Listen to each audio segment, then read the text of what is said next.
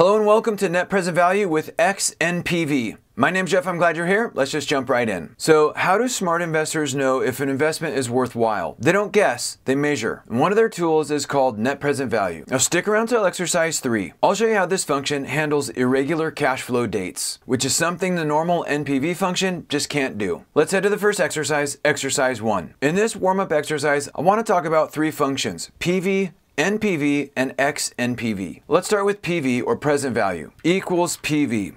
The first argument is the rate, and that's the discount rate we've stored here in C13, comma, the next argument is the number of periods, and that's the number of years we've stored in C12, comma, the next argument is the payment amount, that's the value here in C11. Let's close function and enter. And here we see the present value of this series of cash flows is 497. And by the way, you'll notice the PV function defaults to showing a negative when the return amounts are positive. Let's go ahead and flip the sign by throwing a leading dash in here and hitting enter. Now let's go to the NPV function, equals NPV. The rate is our discount rate in C13, comma, and the values are these values stored in F11 through F13. Close function and enter. Here we get the same amount, 497. So far, so good. Now let's use the XNPV function, equals XNPV. The first argument is the rate, that's the discount rate in C13, comma, the next argument is the values, those are the values in I11 to I13, comma, and the next value is a range of dates. These are the actual cash flow dates. And these are the values stored here in H11 to H13. Close function and enter. Here we get 547, and this is different than the other 2 functions. So like, what's going on? Well, here's what's going on. By default, the present value function assumes that these payments are received at the end of the period. In other words, at time 1. So it discounts them back to time 0. That's also true with the NPV function. It assumes these payments are at the end of the periods. Now with the XNPV function, there's no built-in assumption about the timing. It's given explicitly with our date range, and it assumes time 0 is in our first row. So let's take a look at the present value function. We specified 3 arguments, but there's 2 additional optional arguments. The next one is the future value amount. We'll just leave that at 0, comma, and the last argument is the type. And here we can see we have 2 choices.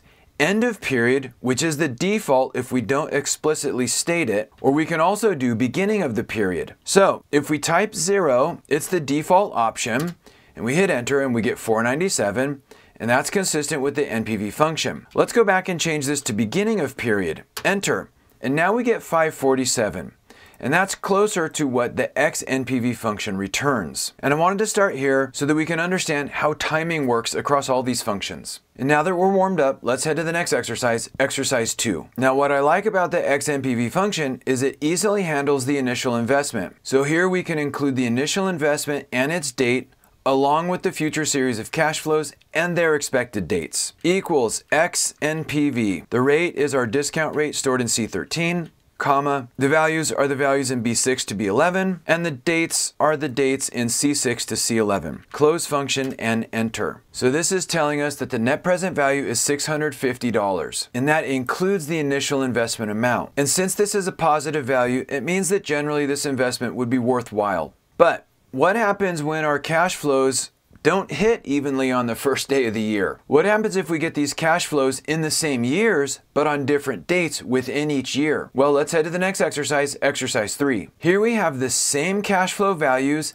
in the same years, but at different points within the year. So let's see what the net present value is. Equals XNPV. The rate is the discount rate stored in C13, comma, the values are the values in B6 to B11, and the dates are the dates in C6 to C11. Close function and enter. Wow, now we see this is a negative value, negative 167. So even though we have the exact same amounts as before, happening in the exact same years as before, since the cash flows occur at different points within each year, this gives us a dramatically different result. And since this is a negative value, it calls into question this investment. Like if it's positive, it's worthwhile. Like positive is go, negative might be no.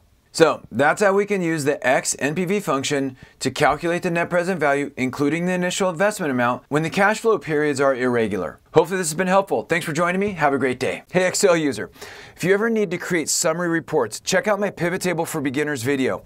It starts at the beginning and shows how to store the data transactions in a table and then how to summarize those transactions with a pivot table report. I hope it helps unlock the incredible power of pivot tables.